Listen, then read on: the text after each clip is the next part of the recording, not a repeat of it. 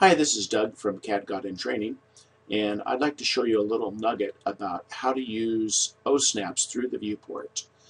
In this case here, I have this rectangle that you see, and I want to zoom it out to the perimeter of my viewport.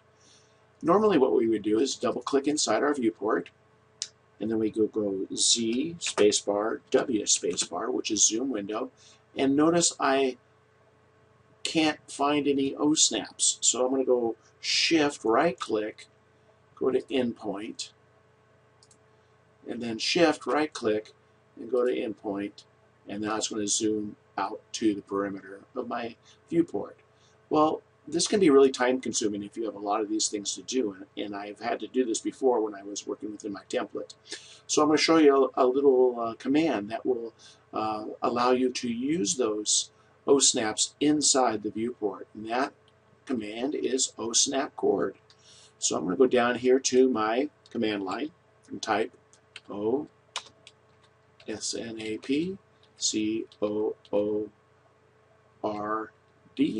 which is OSNAPCOORD, and you notice it kept trying to highlight it and tell me what it was, which was great.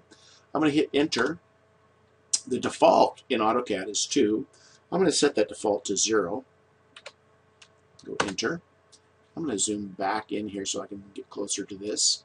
And now I'm going to go and hit Z, the spacebar, W spacebar, and look what happens now. My OSNAPs work. How cool is that?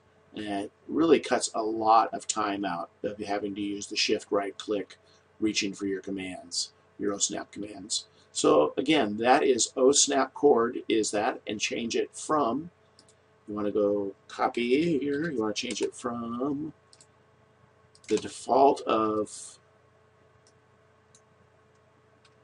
2, it's a default of 2, you want to change it to 0. So OSNAPCOORD 0. Have a great day, and thanks for watching CAD God in Training.